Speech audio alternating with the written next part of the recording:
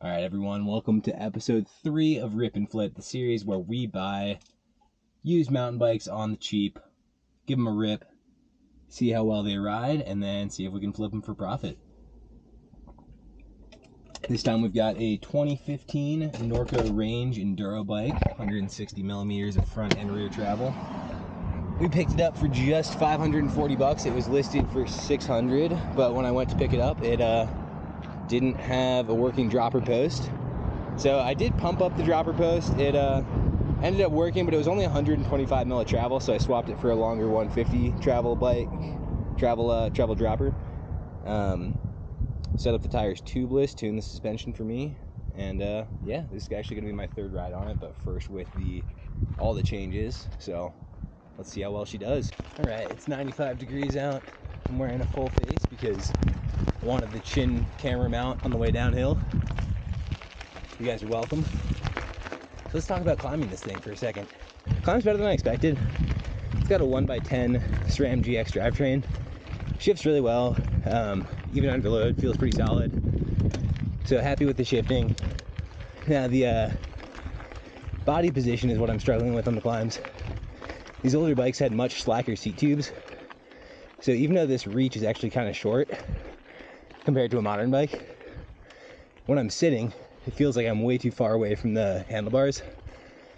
So it's like my feet are in front of my hips, and then I'm like extending my arms all the way out to be able to reach the bars. So it's just kind of an uncomfortable climbing position, but if I force myself to get over the front, still can lay power down. So quick rundown on what I've done to this bike so far. First thing, the front hub had a ton of play in it when I first got it. So after my first ride, I took the bolts off, found that the ball bearings were all in the wrong spot, so packed it full of grease, got all those reset correctly, tightened it down. Front end's nice and tight now.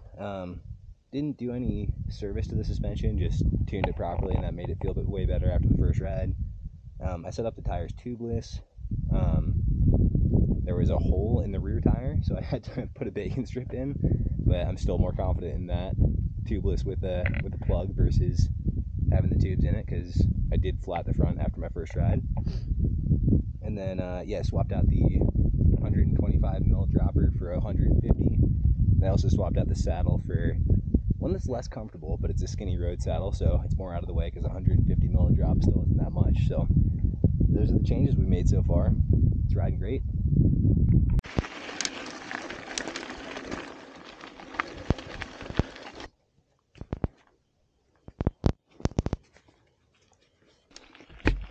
All right, let's take this 2015 Norco Range down Maple Hollow DH.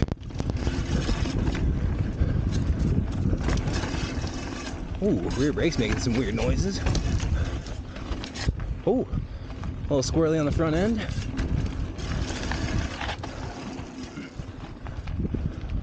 These are super tight corners, so it probably looks lame, but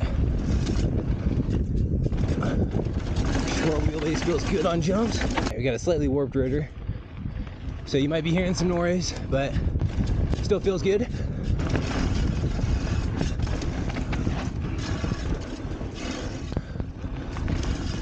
Short wheelbases are so fun. This thing's perfect for trails like this.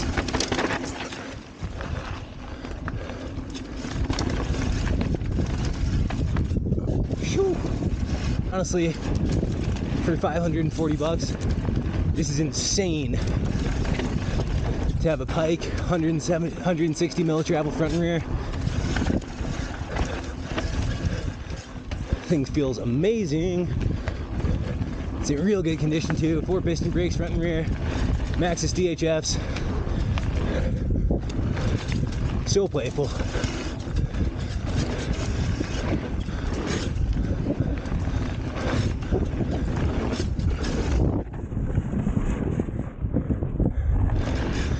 Alright, I'm gonna stop and try and fix that noise though. Ooh, that's not good. Might need another plug.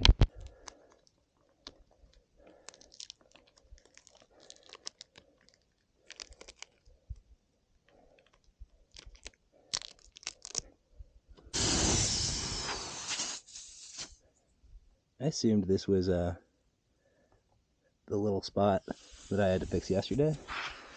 But there's a little twig in there.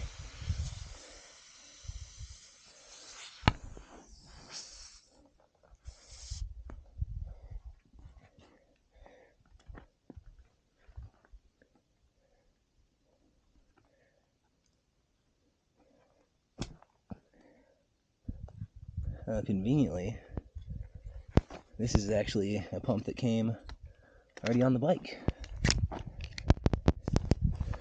Didn't think I would need it after only a couple rides. Well, it's holding for now. I don't have a knife to cut that off, so hopefully it stays. Glad I had a plug, glad I had this pump. I have a spare tube as well, but I hate changing tubes. I think the brake is fixed. Hopefully that tire holds. Time to get into the jump section.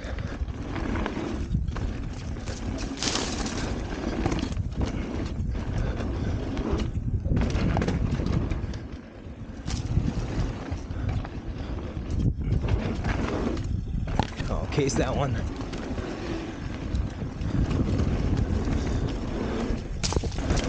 There we go. Phew.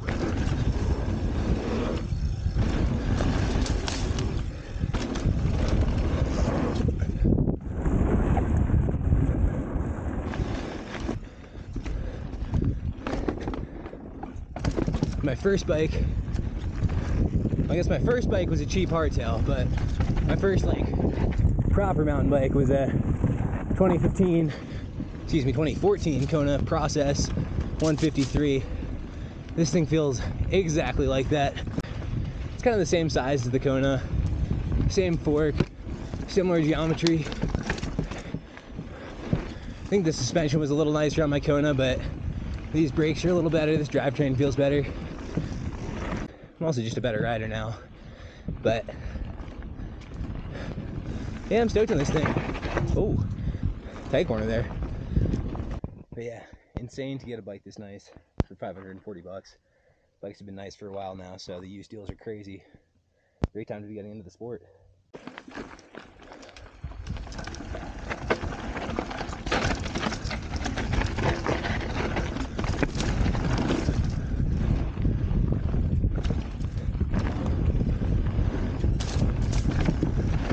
Whew. These tires are bad, man. I mean, they're fine, but I'm just used to more grip.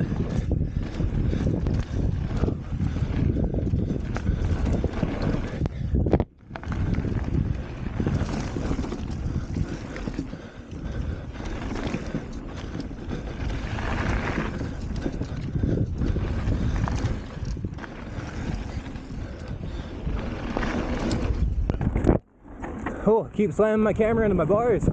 Sorry, guys.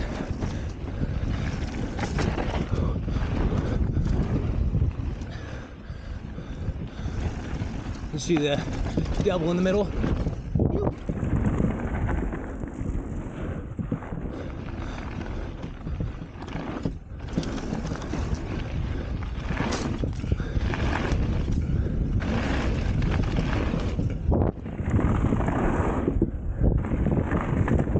Got my rebound a little too fast in the rear, so I feel like I'm getting bucked a bit, but we're getting back. It's good.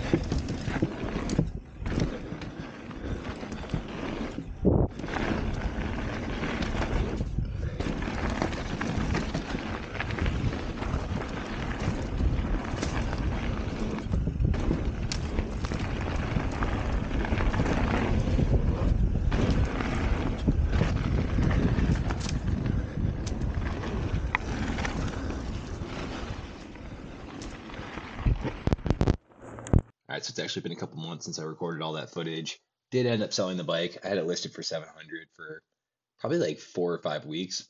Someone offered me $600 for it, and then I negotiated them down to $570 because I needed a ride to the airport. So yeah, didn't really make money on this one. An Uber to the airport was going to be like $50, so knocking off $30 off the price to get a ride to the airport when he picked up the bike was profitable for me. But yeah, this was a fun one. If you're new to biking, definitely worth spending a few $100 on an old enduro bike.